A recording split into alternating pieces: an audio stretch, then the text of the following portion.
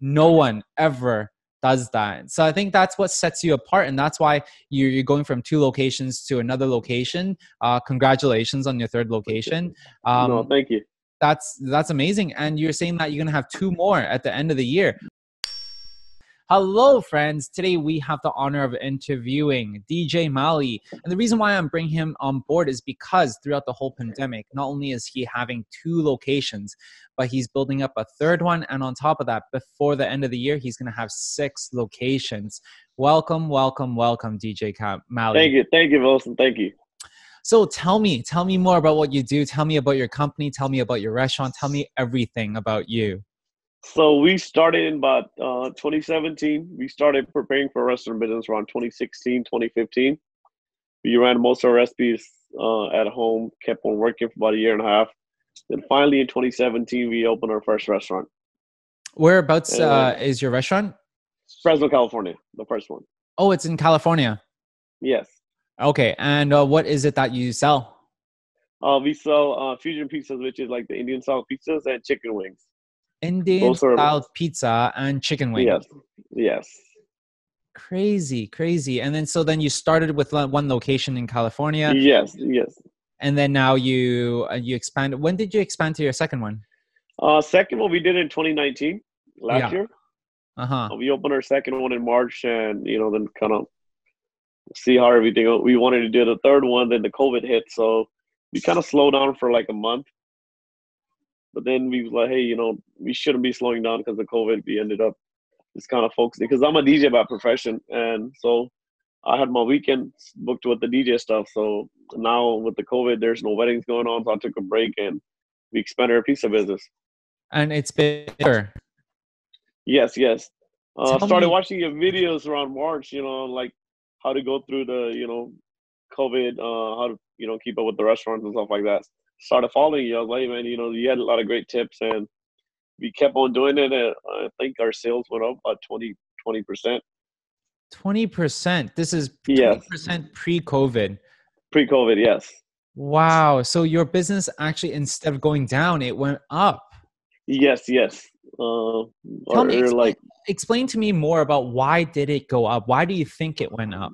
what I think, I mean, since we're a local family-owned business and a lot of people knew that we needed help, and most of our customers, they started buying gift cards. They also started, just buying more pizza. And I also think pizza is like a more go-to food rather than, you can't take a steak and take it home and eat it like you want it, right? So pizza, I mean, it's a go-to food, and people just came. We only did takeout and delivery. That was it, and we still went up 20%. It was a blessing. Wow. And I guess can you tell me a little bit more about your customer avatar? Who is it that you're serving? We serving mostly everyone. Like everybody wants to try it. I mean, first when we opened the store, we thought Indian pizza was gonna be for the Indian people, but no. We have about 15 to 20% Indian clientele, where most of our customers are mixed. Asians, white, Hispanic, and everybody. So, and we are known for our chicken wings too. If some people don't like the curry, they come in for have a regular pizza and our chicken wings. I love that. That is so crazy. I really crazy. Like, tell me more about how. So you started off as an Indian pizza concept, and Yes, then from there onward, you're like, hey, you know what? I want to pivot a little bit more, grow your audience, and to grow yes, your demand. And from there onwards, you're able to create a mass movement of people that yes. really supports your local brand. Is that right? Yeah, yes, yes. And we work a lot of with the local hospitals and stuff like that. When the COVID hit, we basically was delivering to each hospital for the whole staff for like 2 months. We were picking a hospital each week, and we were feeding the nurses and everything. And those people always show a lot of respect and love to back to us. Whenever you do good things and good things happen to you, that's the way we look at it. That is so crazy. And I think like for you to be able to kind of stay your course and not get and really adapt throughout the whole COVID is really the essence of running the business. It's like throughout crises, there are definitely a lot of opportunities. And for Uh-huh. you during that time, you didn't give up, you didn't close your doors, and you just, No, no, no. focus on what we do. Yes, and we actually didn't fire any employees either, so we kept all of our employees. So it's it's been great. And I think hopefully our goal is with the next 2 years, we want to have about 10 locations. That's 10 the plan. But locations. yes, Wow. I am excited. Excited yes, for us to be able to bring you back on thank and you. for you to share all your wisdom and your experience with our Well, audience. thank you. Now, I know like a lot of people who are our audience are stuck in a funk. They're stuck in like, how can I move forward, especially throughout this whole COVID? I think like for you, you're able to pivot and you're able to find that road of yours that allowed you to go plus 20% pre-COVID. What Yes. advice or what experience can you share that has allowed you to get past this? We actually went up on our advertisement a lot too. We started doing more mailers, more social media. And first thing, I think you got to have a great food, and which I believe you do. But the only way you could have a great food, but people has to try it to know your food is good. So when we did open, we basically gave a lot of pieces for free to people who would come in, and even just to look at our menu, we still give them something when they're leaving, even a small, pizza, or maybe like some chicken wings and stuff like that. So once they do try, they talk about it, and that's how you get the word out. And I think customer service and the food is the two main priority. When you walk into a store, I mean, if you're not happy, we're gonna give you money back. We're not gonna try to say, hey, you gotta follow that thing. It's hard for a restaurant owner to follow. The customer's always right, but and that's what you gotta believe, right? I mean, that's what we believe in. And we made the Yelp top 100 restaurant to eat in America last year for Wow. 2020. Yes, That's very impressive. I mean, that was a big achievement for us. Yes. yeah, yeah, yeah. And I guess like when COVID hit, did it take you by surprise or did it startle you? And like was it tough for you?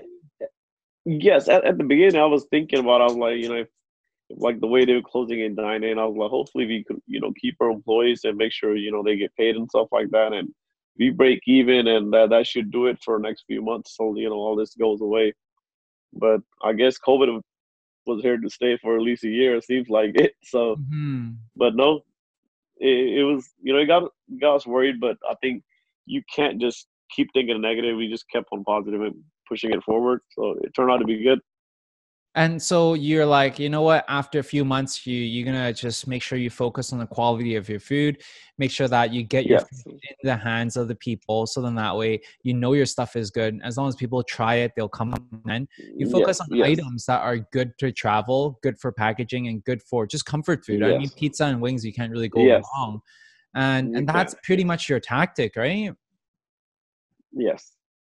Beautiful. And that's And it.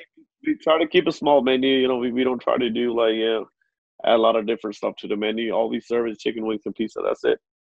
okay, I love that. I love there's a golden nugget in there. Why did you choose to keep a lean menu?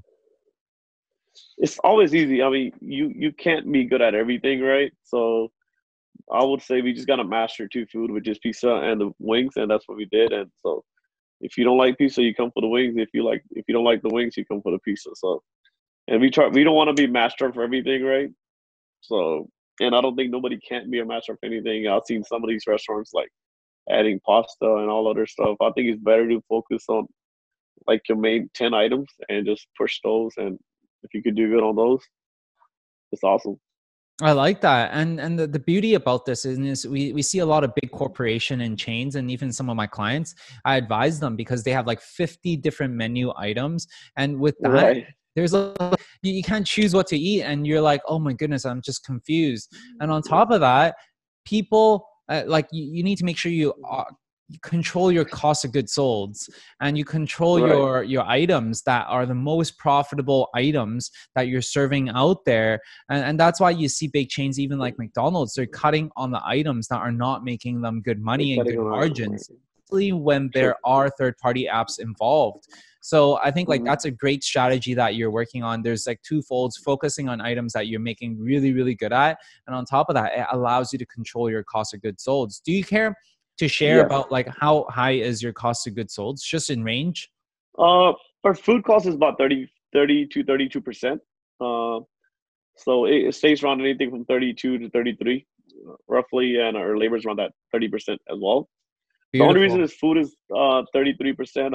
Our goal is to the way we make our pizzas is from edge to edge. So we hide the crust. That's the what we do with the toppings. If you go on our Yelp or anywhere you see the pictures, or go with the chicken, whatever we put on the pizza, we hide the crust. So if Wow.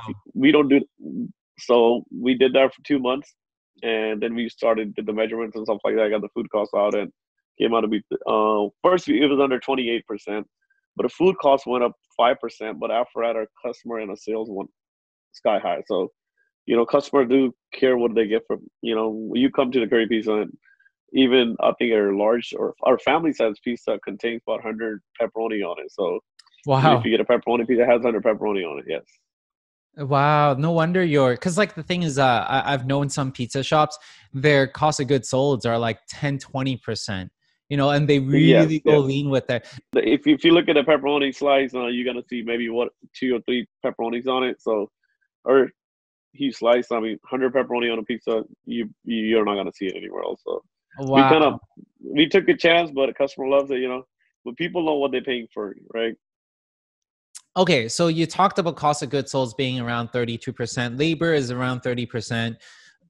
And do you work with third-party apps? Yes, we do. We use our DoorDash, Uber Eats. And how's We that use coming them. along for you? They doing actually. They doing pretty good for us. But end of the day, they take 25%. But you could always pause them on your busy time. Yeah. And but Oh, I'll definitely recommend everyone to have it. Kind of get your name out. People knows about it. I mean, when we started it, Uber was charging us, I think 35%. That was back in 2017, yeah. and they were charging 35%. But we didn't have no choice because we knew in town and nobody knew about us. So then we kind of stopped using Uber, and then they kind of reached out back to us, and we kind of agreed to 25%.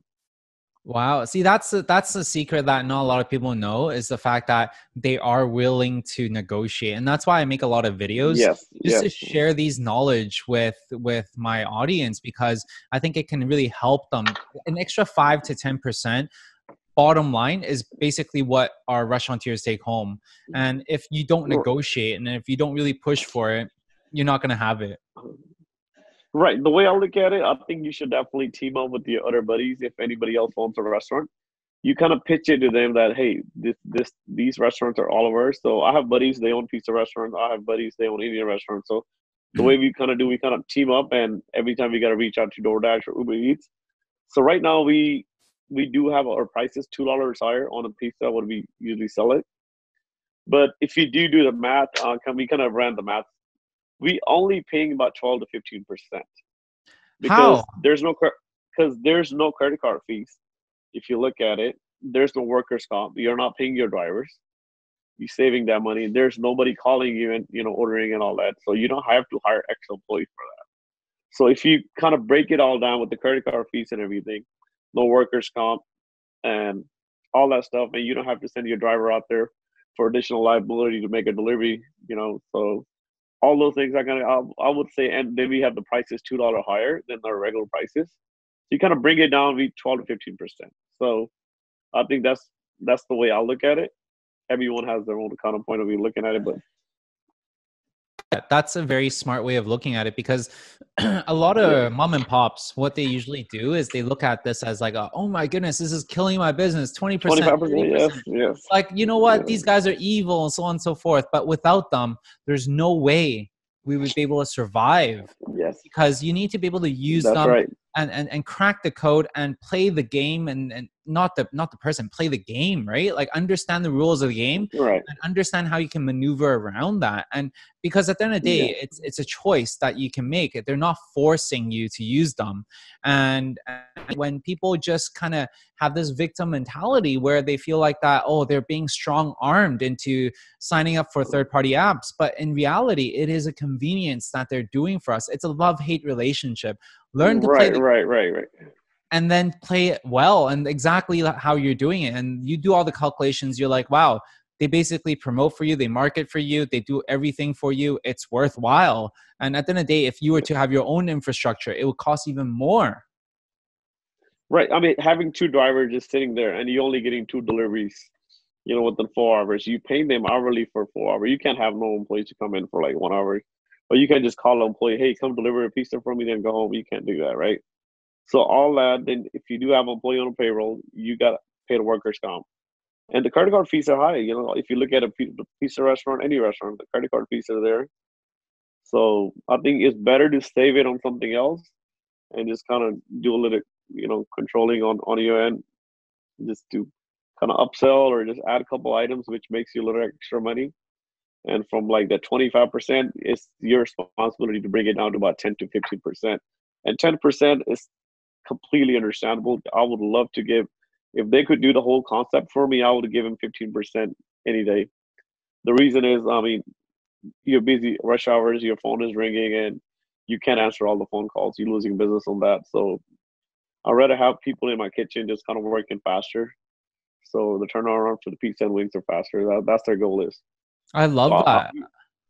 even till today, we still like once a month we have a meeting. How could we make it faster? That just our goal is. So That's you're such an entrepreneur. I love that. I love you're working we on your try, we efficiency. try.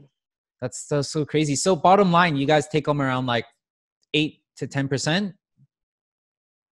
Um, I would around 13, 13. That's 12, really good 13. Yes, margins. Yeah, I like yes. that. Though, and we also have pretty good way to control our labor. Let's say when we did do the delivery ourselves, we don't do delivery ourselves now. We just use DoorDash to do it. So let's say we had two people come in. We have our driver come at 11:30. We open the store at 11.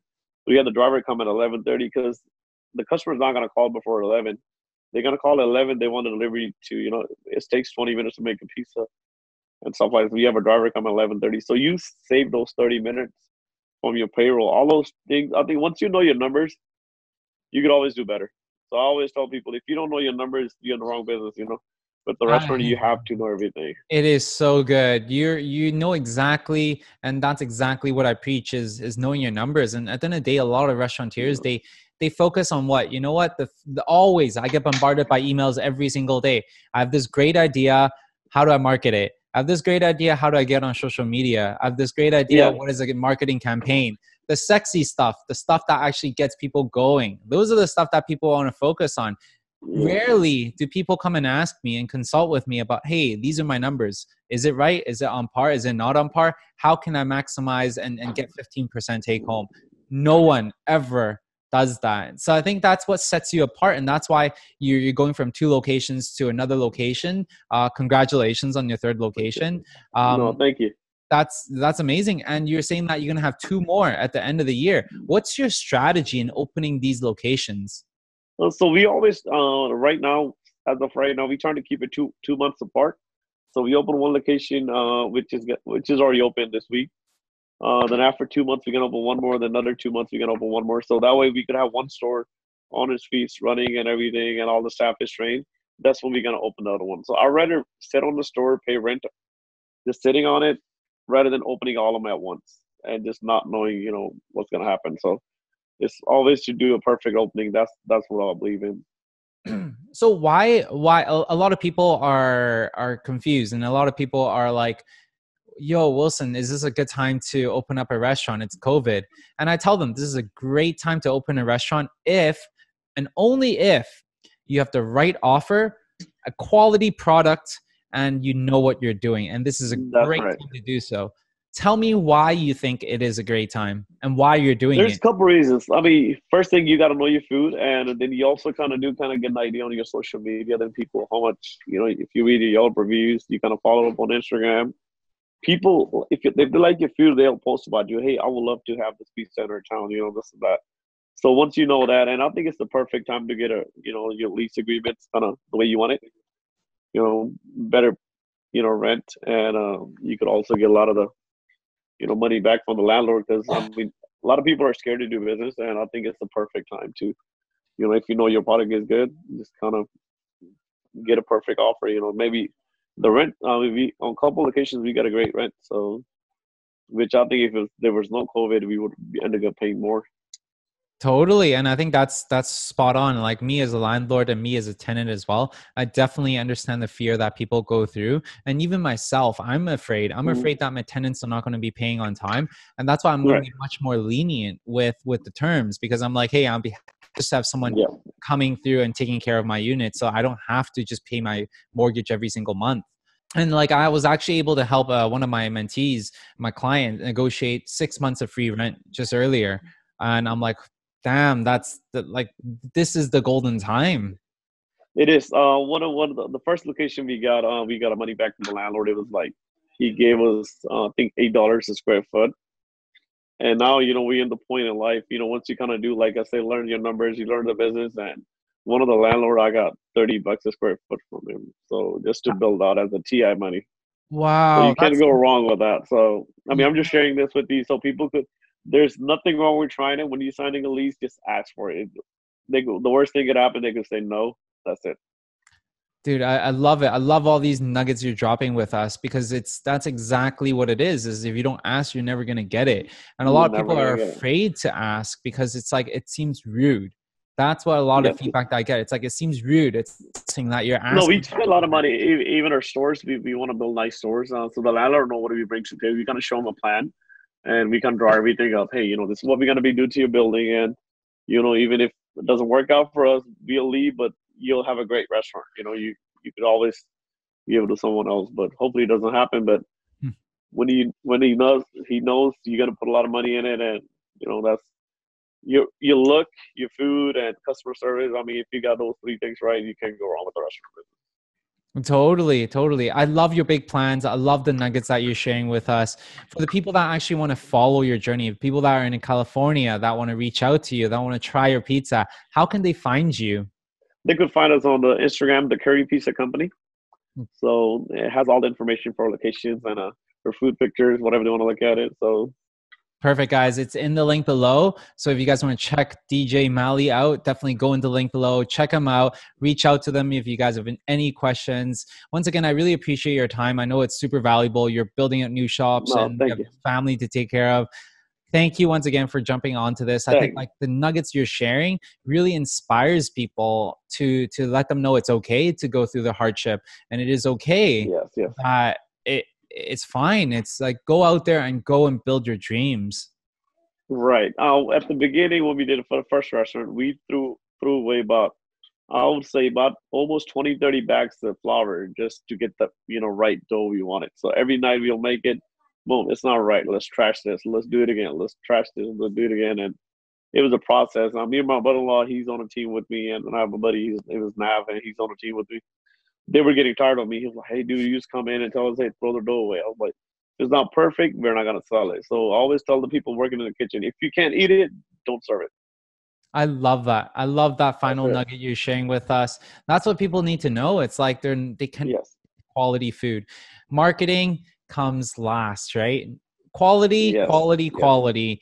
Location, location, location. Know your numbers, know your customers, and then it is the Yes. marketing. Yep. Great stuff. Once again, thank you so much, DJ Cal. Thank you. Really appreciate you being on this. All right. Appreciate it. Thank you, Volta.